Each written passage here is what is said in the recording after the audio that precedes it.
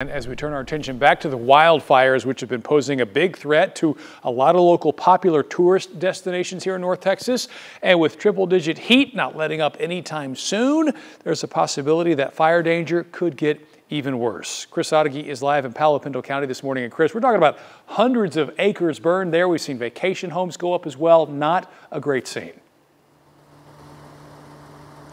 No, Mark, and we'll get a much better idea of how this fire is progressing once the sun comes up here in an hour or so. We'll get a better idea of how that smoke cloud is looking. It looked huge yesterday from the air. You can take a look at the video. It started around noon yesterday and it lifted up into the sky as this fire spread quickly, given the conditions, how dry it is. Now, fortunately for firefighters, they say the wind helped them out a little bit because it pushed it away from homes, but into an area where it might be a little bit more difficult to fight. That's why they were doing the airdrops with the airplanes and also the helicopters. But some of those resources had to be devoted to other fires, wildfires in the area. So we'll see today how this thing has progressed. At last check, they said that about 500 acres had burned and they had about 10% containment.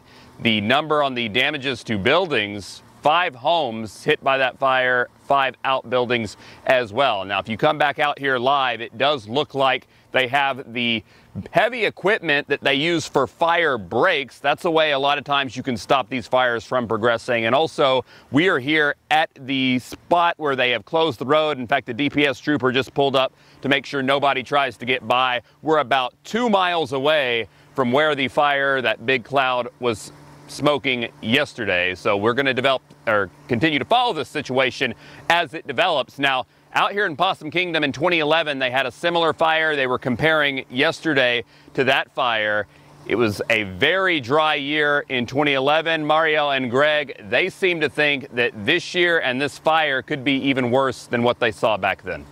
Yeah, we sure hope not, Chris. Thanks for that update on what's going on there now. We've been talking obviously a lot about the temperatures and how that compares to 2011. But as Chris just alluded to, yes, the fire situation is very similar to what we saw in 2011 as well. So let's get over to Marielle now to talk more in detail about that.